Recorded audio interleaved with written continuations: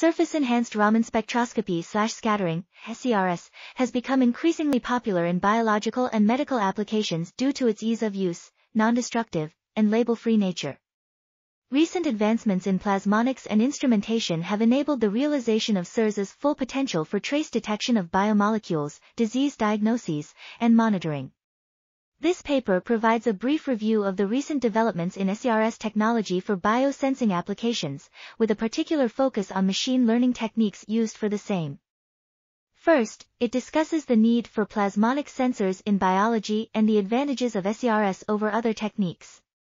Later sections cover applications of SERS for disease diagnosis, including the recent SARS-CoV-2 detection. It also discusses progress in sensing microorganisms, such as bacteria, with a particular focus on plasmonic sensors for detecting biohazardous materials in view of homeland security. Finally, it focuses on machine learning techniques for A. Identification, B. Classification, and C. Quantification in SERS for biology. This article was authored by Reshma Beeram, Kameswara Vepa, and Venugopal Soma.